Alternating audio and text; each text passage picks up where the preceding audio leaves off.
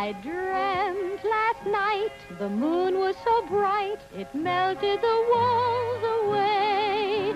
And it wasn't alarming when I saw Prince Charming come into my bedroom and say, let me persuade you to come to the place where tomorrow meets today. ooh! Bigger and better cities and gadgets. Forward progress. If you were a scientist, you were in.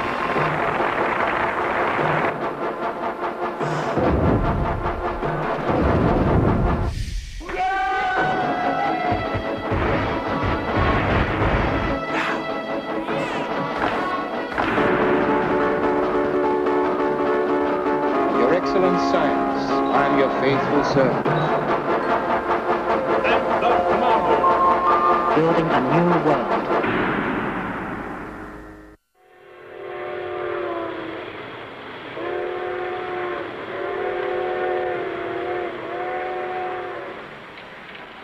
When did all this begin, Dad? Well, son, it's a very old story. It's so old it's hard to say when it really began. Could have been back in 1540 when Copernicus identified the Earth as a speck of dust moving in an orbit around the sun. Or it could have been in 1905 when a young German physicist arrived at a fundamental truth, that matter could be converted into energy and expressed it in the equation E equals mc squared. Then there were other dates. 1937, the first industrial atom smasher. 1942, the first nuclear chain reaction. 1945, the bomb. Somewhere in the course of these events, the dawn came up on the atomic era. It's going to have a tremendous effect on our town down there, son.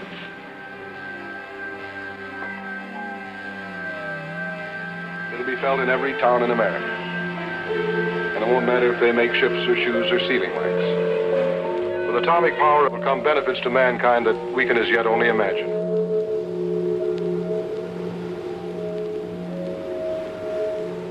I've got to call the governor. Sir, I do. I think you've got to talk to him immediately. Do it immediately. We're operating almost totally in the blind. His information is ambiguous. Mine is non-existent. I don't know. A couple of blind men now have to stagger around and make a decision.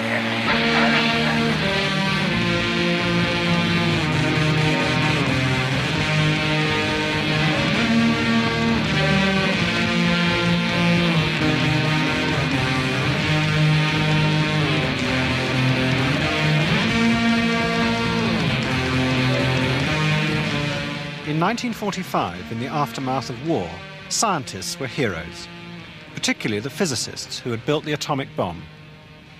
They are men, said Life magazine, who wear the tunic of Superman and stand in the spotlight of 1,000 suns. In the public imagination, atomic scientists had harnessed a terrifying power which could literally reshape the world. I knew the world would not be the same. I remembered the line from the Hindu scripture, the Bhagavad Gita. Now I am become death, the destroyer of worlds. I suppose we all thought that, one way or another. Many of the scientists who had worked on the atomic bomb felt a deep sense of guilt about what they had done. They were convinced they now had a moral duty to use the immense forces they had unleashed to better, peaceful purposes. What they did not foresee were the demands that would be made on them when their science came out of the laboratory and into the world of politics and big business. They would lose control and be forced to compromise and to deceive.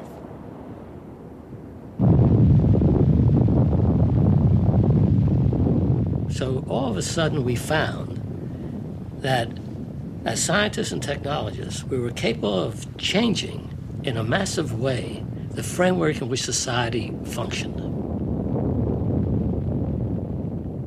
I and many others felt that nuclear power represented a major energy future for the world.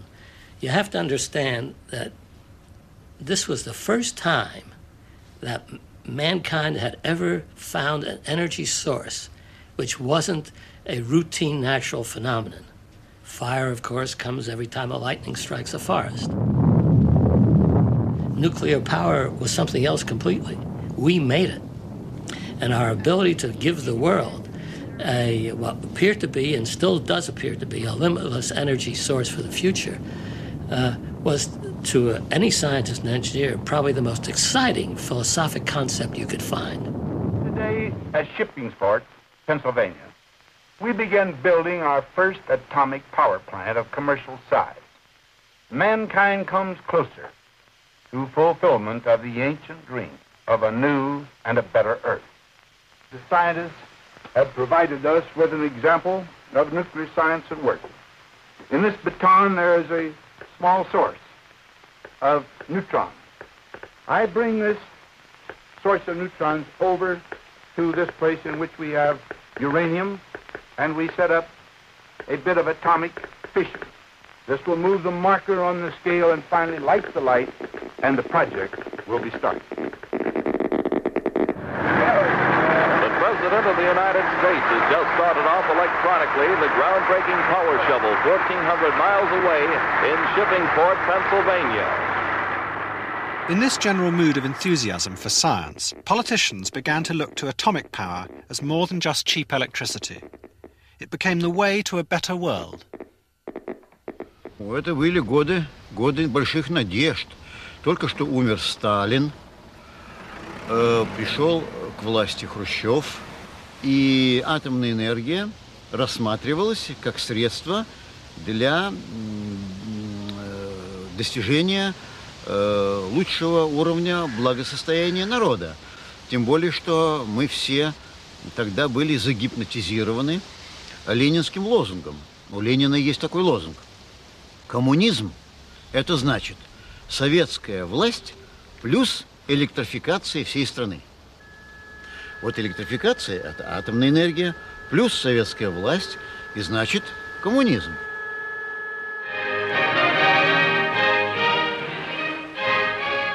At the very same time as Eisenhower began construction at Shippingport, Russia suddenly announced it had already built the world's first nuclear power station.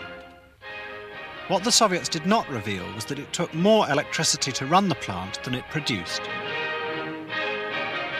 Then in 1956, another country entered the nuclear race. In this case, the atom's role was to recapture the glories of the past. Tomorrow, Her Majesty the Queen, here at Calder Hall in Cumberland, is to open the first nuclear power station in the world to operate on an industrial scale. Our prosperity in the Victorian era, wrote the government's scientific advisor Lord Cherwell, was due to the men who put Britain 80 years ahead in the use of steam power. Our prosperity in the coming century will depend on learning how to exploit the latent energy in uranium. Uranium. Well, now that is uranium. That little black thing I'm holding in my hand, 2 pounds of that size of uranium.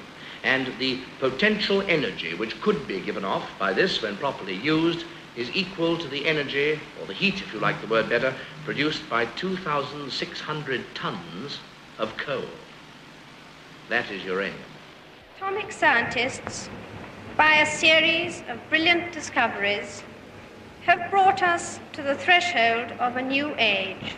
It is with pride that I now open Calder Hall, Britain's first atomic power station. The British government announced that by 1965, half the country's electricity would come from nuclear power. Now, Dr. Leslie, we, see, it seems to me, in the building of this great place and its operation, have actually got ahead of the Russians and of the Americans. Yes, the atom is on its way to brighten our towns and to help manufacture our most dependable and indispensable household servant. In the late 50s, the Atomic Energy Commission made films that portrayed an atomic future in America. Scientists designed nuclear cars, planes, and rockets. Others predicted whole new cities powered by vast atomic engines. If somehow a product could be atomic, it had to be good. The family car, which are now being developed with atomic energy. Even your toothpaste may be a product of the atomic age. Да, я считаю, что, в общем, это был золотой век физики. И вообще появление энтузиазма у ученых, у специалистов. Они многое могут, многое могут. Вот, что у них какие-то большие возможности появляются.